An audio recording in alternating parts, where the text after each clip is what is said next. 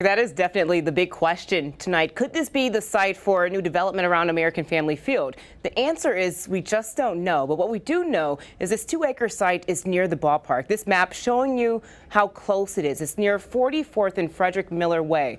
Right now, there are 2 industrial buildings on the property. We reached out to the Brewers for comment about acquiring this land.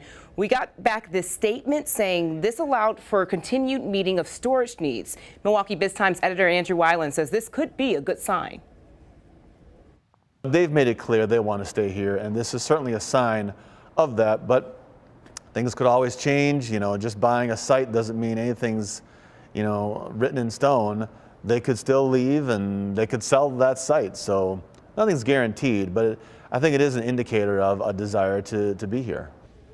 Kristen, a funding plan for repairs at the ballpark is still working its way through the legislature. Some have called for land around the ballpark to be developed to help offset some of the costs. When could we learn more about this new site?